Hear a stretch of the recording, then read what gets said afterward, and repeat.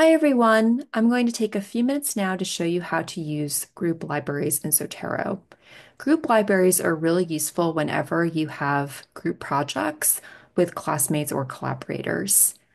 So you can see in my Zotero desktop application that underneath my library are my group libraries, and you can see that I have quite a few in here already.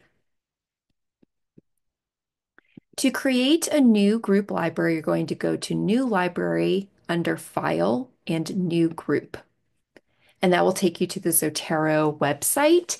It will prompt you to log into your Zotero account and then take you to this page where you can create a new group. So I'm going to call this Eureka project. And you can use the private membership setting. This just means that nobody will be able to find your group unless they've been invited to it. Create group. And these default settings will work well for the purpose of this class. You already designate that the group will be private, and these settings are saying that group members will have editing privileges for the library. Save your settings.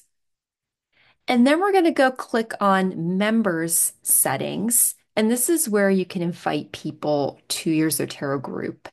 So you are designated as the owner, and you can invite people to it by hitting send more invitations. And this allows you to enter the email addresses of anybody that you would like to invite to the group.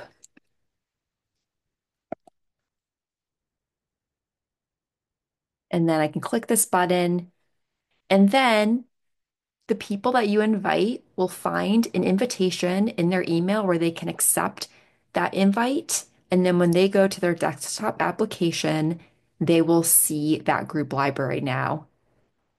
So if I go to Eureka Project, you can see that the group libraries have the same structure as collections in your library.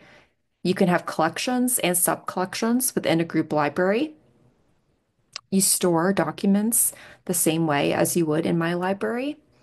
All the other features are the same, but now everyone in your group can see everything in here as well.